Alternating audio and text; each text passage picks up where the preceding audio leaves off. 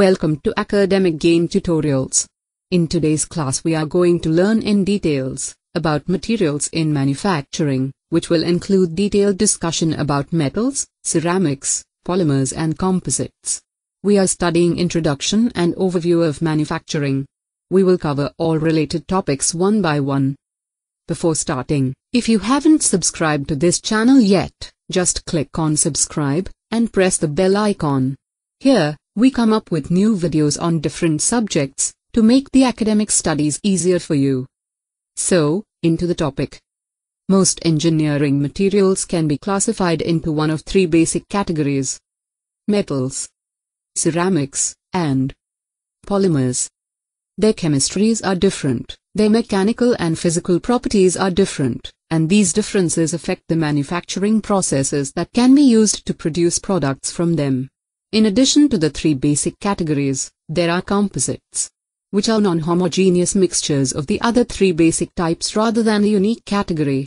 This class will provide a survey of these materials. In next few chapters of our manufacturing processes course, we will cover the four material types in more detail. Metals. Metals used in manufacturing are usually alloys, which are composed of two or more elements, with at least one being a metallic element. Metals and alloys can be divided into two basic groups, ferrous and non-ferrous. Ferrous metals. Ferrous metals are based on iron. The group includes steel and cast iron. These metals constitute the most important group commercially, more than 3/4 of the metal tonnage throughout the world. Pure iron has limited commercial use, but when alloyed with carbon, iron has more uses and greater commercial value than any other metal. Alloys of iron and carbon form steel and cast iron. Steel can be defined as an iron-carbon alloy containing 0.02% to 2.11% carbon.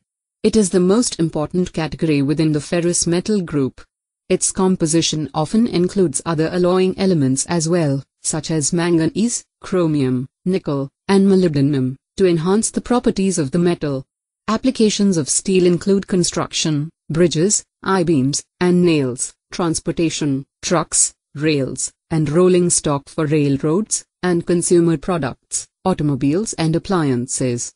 Cast iron is an alloy of iron and carbon, 2% to 4%, used in casting, primarily sand casting.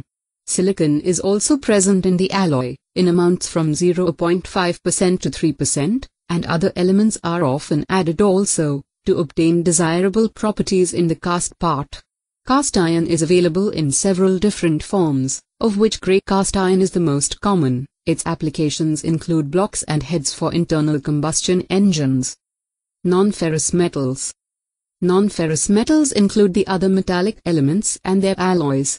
In almost all cases, the alloys are more important commercially than the pure metals. The non-ferrous metals include the pure metals and alloys of aluminum, copper, gold, magnesium, nickel, silver, tin, titanium, zinc, and other metals. Ceramics. A ceramic is defined as a compound containing metallic, or semi-metallic, and non-metallic elements. Typical non-metallic elements are oxygen, nitrogen, and carbon. Ceramics include a variety of traditional and modern materials.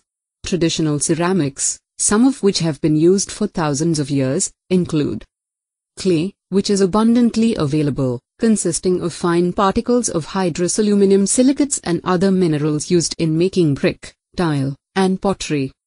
Silica, which is the basis for nearly all glass products, and alumina and silicon carbide, which are two abrasive materials used in grinding.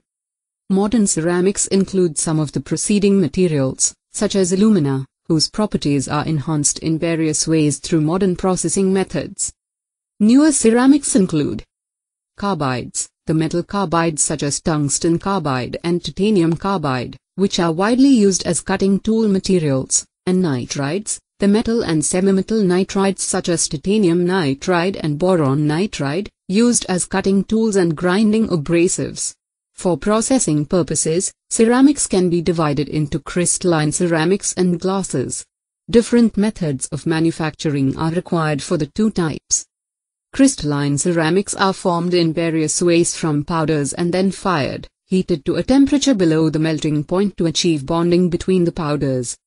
The glass ceramics, namely glass, can be melted and cast, and then formed in processes such as traditional glass blowing. Polymers. A polymer is a compound formed of repeating structural units called mers, whose atoms share electrons to form very large molecules. Polymers usually consist of carbon plus one or more other elements such as hydrogen, nitrogen, oxygen, and chlorine. Polymers are divided into three categories: thermoplastic polymers, thermosetting polymers, and elastomers. Thermoplastic polymers can be subjected to multiple heating and cooling cycles without substantially altering the molecular structure of the polymer.